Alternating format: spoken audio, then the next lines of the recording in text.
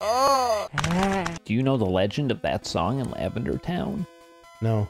A little dying boy who had cancer wrote it. It was his favorite song. It gave me a tumor when I listened to it. You were gonna say it gave me an erection. Who did the music for Pokemon? Koji Kondo. I don't think it was. That wasn't. Nobuo Matsu.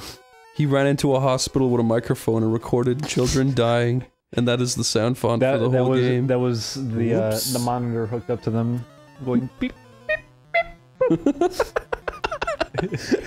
Hey, that's pretty catchy. And them coughing is.